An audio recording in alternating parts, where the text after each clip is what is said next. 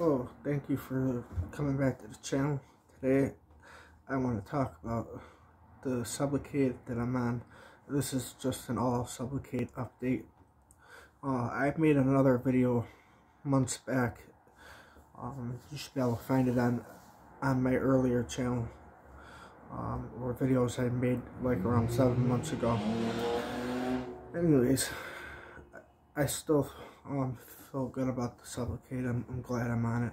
I don't have to take something every day. It's not something that I have to deal with.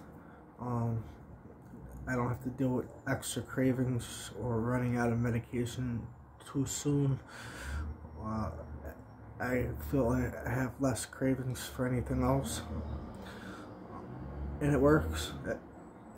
The shot, I think I said in my last one, or I told you before, I started out on 300 milligrams. My second shot was 100 milligrams, and everyone after that has been 100 milligrams. The first shot was very painful, but the other ones, I kind of got used to the stinging pain from the needle and the medication.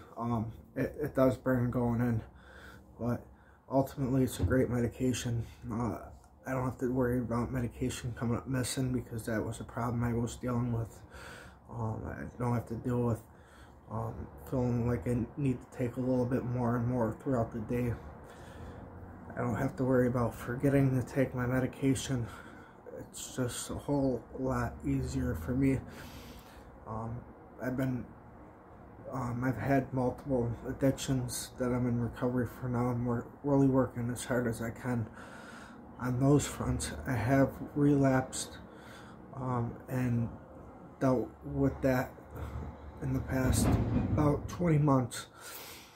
I think I've relapsed about 4 times, but each and every time I learned something new from it and was able to get right back up and keep running. And that's the most important thing for an addict, is to be able to fall and get right back up and keep running. And realize that was just really lucky, and it's not something that you can continue doing. So I think when I got on this medication, I was very optimistic about it. I pretty much thought it wasn't going to work. It proved me wrong, and I'm so glad I'm on it now. As I said, I don't deal with the cravings for other drugs. And other problems I'm dealing with in life. It's called life on its own terms. Thank you for coming back to the channel.